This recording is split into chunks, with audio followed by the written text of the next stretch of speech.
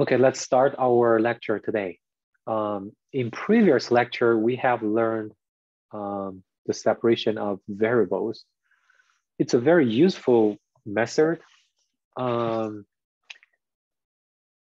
you have several, let's say, variables, usually in space, we have three variables, x, y, z. If you have a partial differential equation for x, y, and v, for those three variables, if there's a way you can convert it or you can separate the variables in, let's say, several functions, then it may make your calculations much easier. You can convert a partial differential equation into an ordinary differential equation, then solving the equation becomes much easier. So in previous lecture, we used one or two examples to demonstrate how to separate x and y, because we set z to be infinite, let's say infinite long system. So z is independent. So we had only x and y, those two variables, and we tried to solve the Laplace equations by separate x and y into two different equations. So if you remember, what we have done is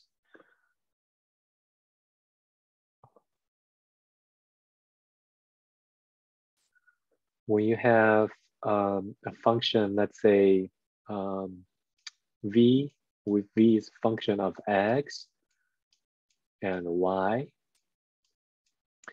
we're trying to find a function which is a product of two functions, let's say x, which is a function of x times y, which is a function of y. Then the partial differential equation becomes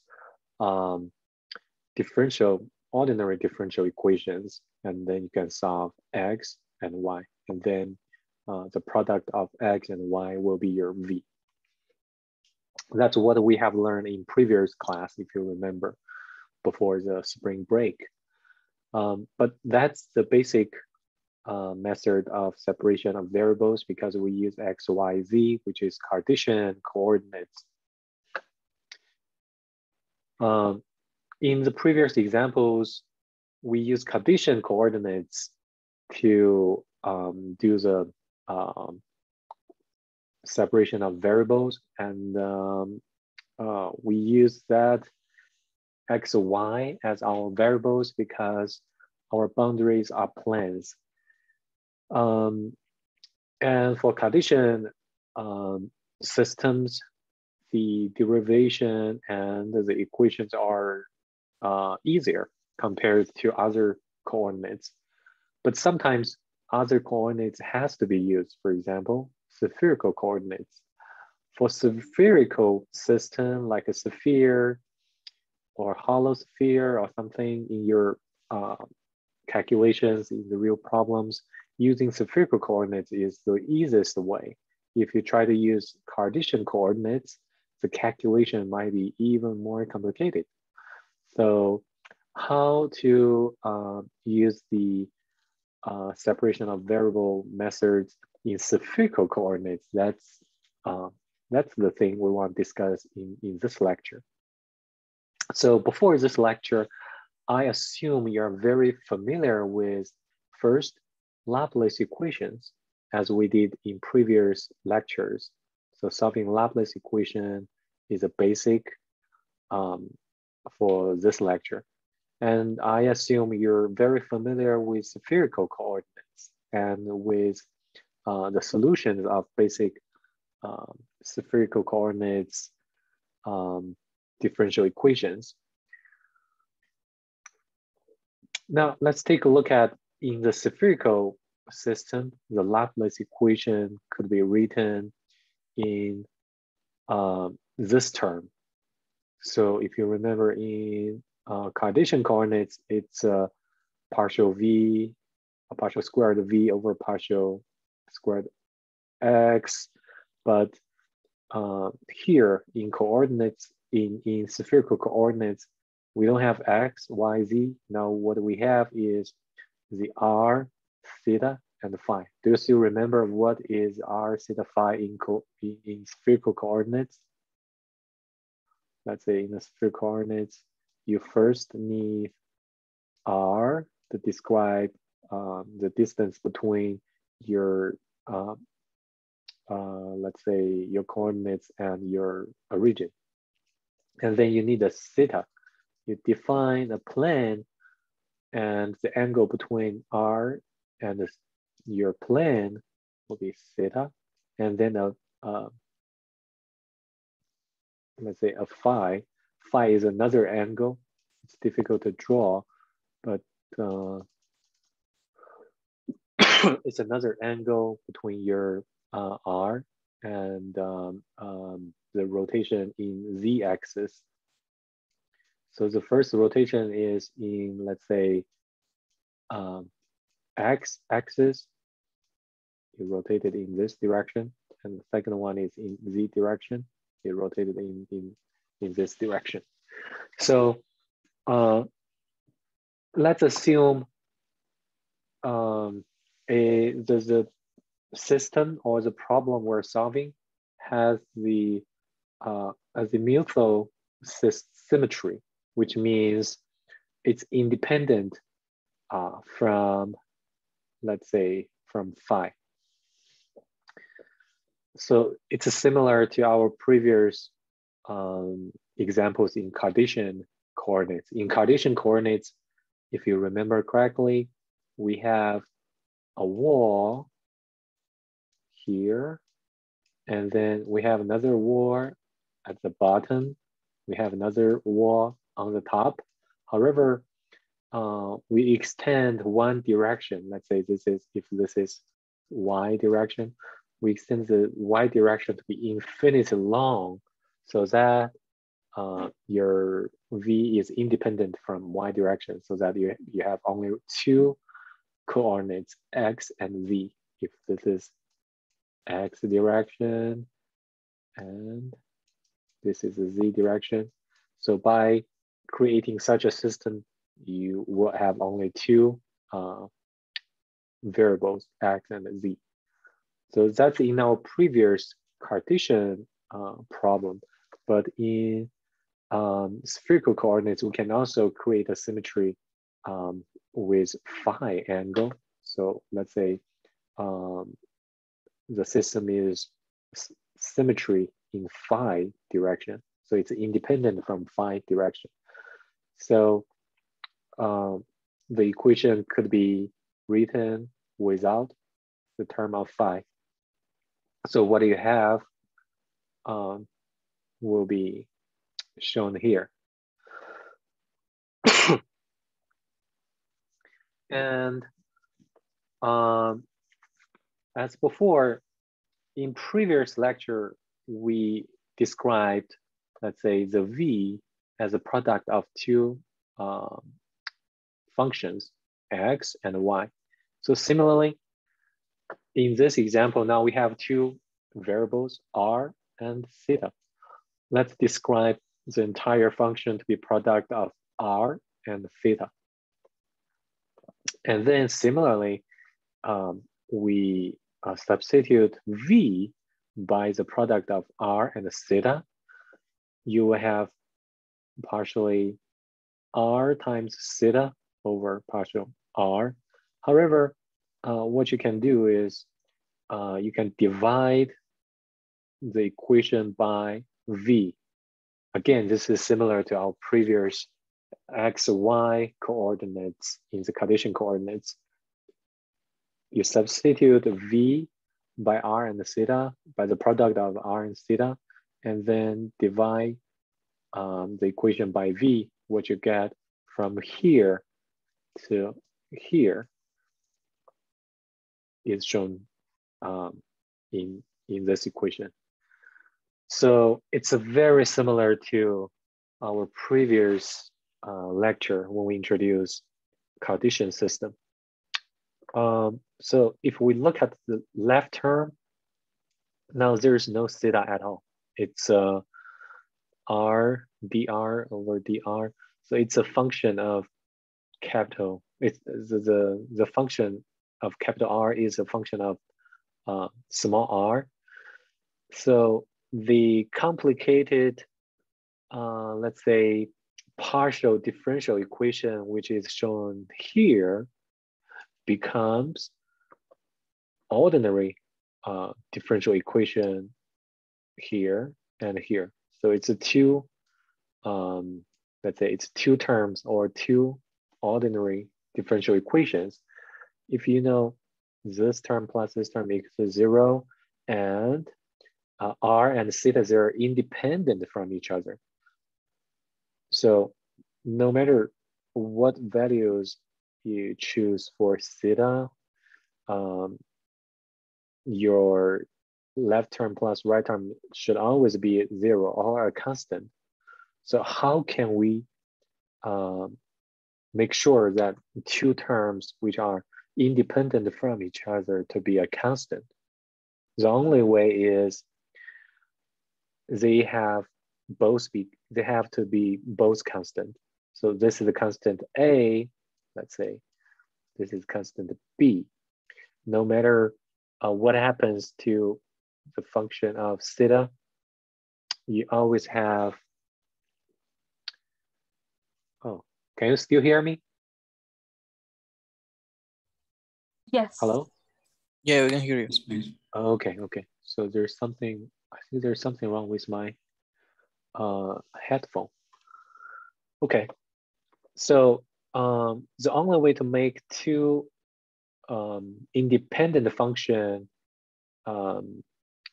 in this form is the function A and function B, they have to be both constant, and the sum of those constants should be 0.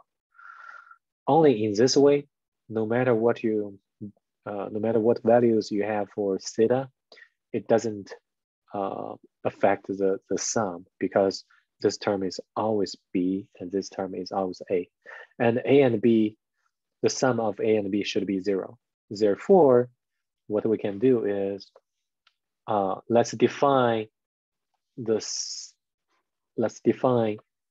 term to be a constant A and this term to be a constant B, or negative A, because the sum should be 0. Therefore, the left term becomes A and right term becomes negative A. We can define it as A and negative A. However, there's a better way or fancy way to define A. We define A to be L times L plus 1. And we define negative A to be negative L times L plus 1. Why do we define A to be a complicated equation in this way? Because if you define them in this way, it will be more convenient to get solutions for this equation and that equation. So first of all, let's see this term. This is an ordinary differential equation. I think we have learned this equation in mathematical method or your previous physics courses. In spherical coordinates, or for any coordinates, if you have an ordinary differential equation in this way, the general solution is R equals to this term.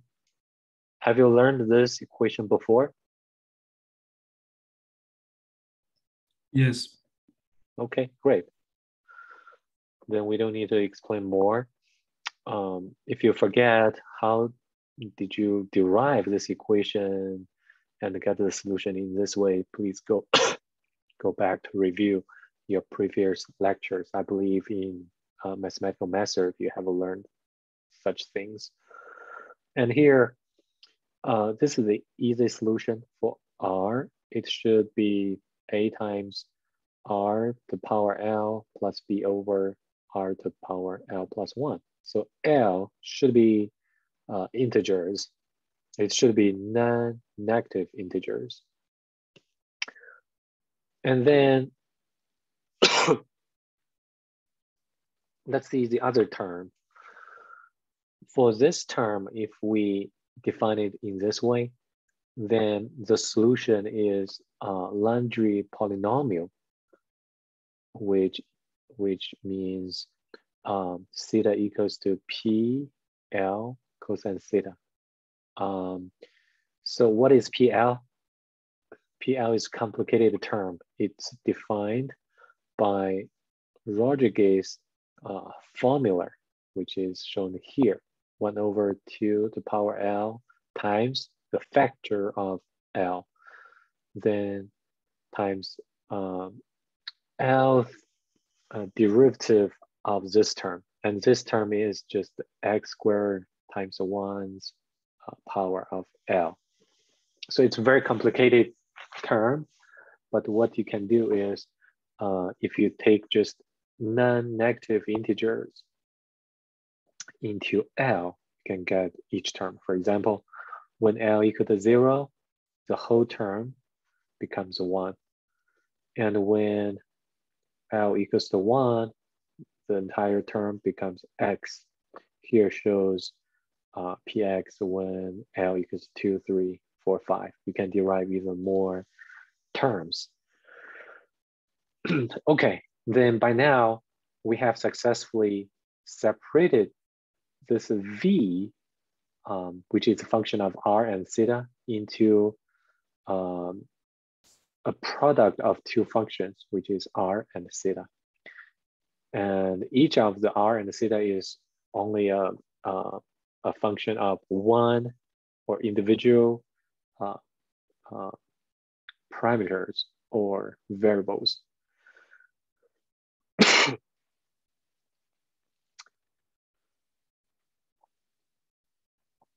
Okay, now you actually, once we get here, we have already separated the variables and we already get the solution.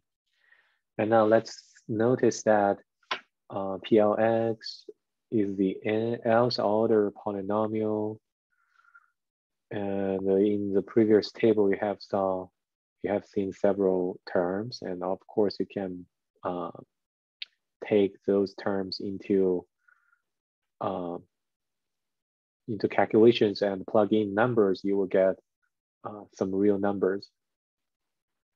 For example, let's say if you plug in 1 here, you always get 1. If you plug into some other numbers and some L, you'll get different terms. And this formula works only for non-negative integer values of L, and it provides only one solution. But our equation is second order. It should process two independent solutions for every value of L. So it turns out that the other solution blow up at theta equals 0 or theta equals to pi, and therefore unacceptable on physical grounds. For example, the second solution for L equals to 0 is shown here. So therefore we can check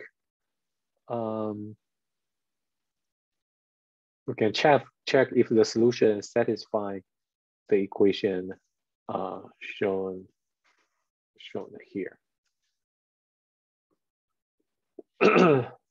So in the case of azimuthal symmetry, the most general separation solution, the Laplace equation consistent with minimal physical requirement is just this solution. We have demonstrated the two terms to be here let's say 3.59, and here. So if you combine them together, your V will be a product of both of them. Then you can write the solution here. And this is just a one solution or one term when L equals to some non-negative integer. Based on the linear, let's say, superposition linear features, you can sum all of the solutions together when L equals different numbers. And of course, L should be non-negative numbers. And the sum of this term is still the solution of your original function.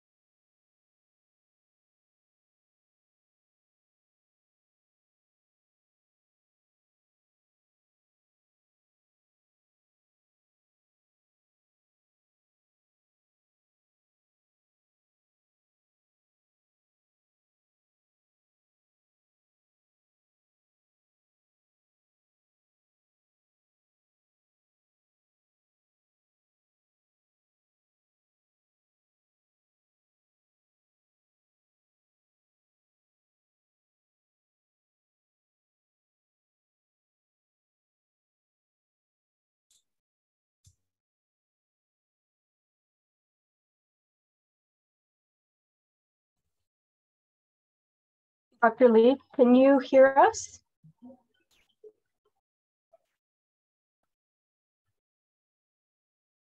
Okay.